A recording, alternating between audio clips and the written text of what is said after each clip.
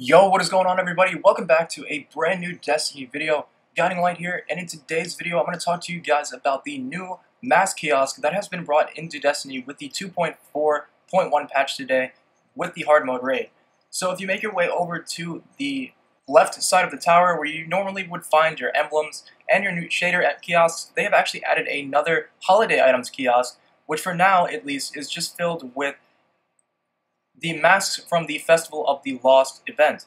So if you guys are not familiar with the Festival of the Lost event, it is a little event that comes every Halloween with Destiny, but last year was the first time that we actually saw masks come with the update as well. So for all those people last year that got to collect their masks and keep them over time with their paper glue, they were actually able to keep those, and everyone would just keep them in their vault and everything. And that did take up a lot of vault space, and with the vault space issues nowadays in Destiny, because they haven't added any in the recent couple of updates, there's actually not much space to be had.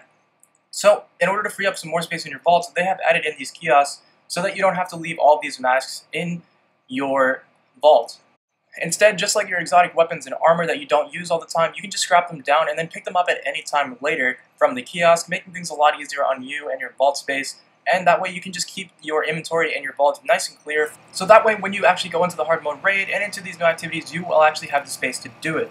So probably next Tuesday is when we will see the Festival of the Lost update come back, so that you guys can go out and collect your masks as well. Now, I'm not really too sure why the Burning Skull mask is not in the kiosk. I think that was just a very exclusive mask, and I don't think we're going to see that one return this year with the Rise of Iron. However, if you were lucky enough to get it last year from one of the packages, you can still definitely keep the one you have, but I would definitely not ever dismantle that thing, because there's not a guarantee as to whether or not you will actually get it back.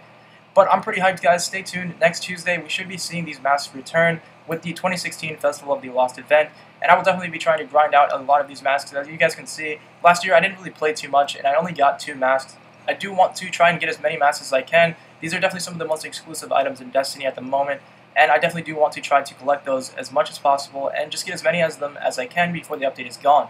So for all you guys who wanted to recollect your masks from last year that maybe dismantled them and was really mad that you guys just couldn't get them back, just head over to the kiosk now. You guys should be able to get them.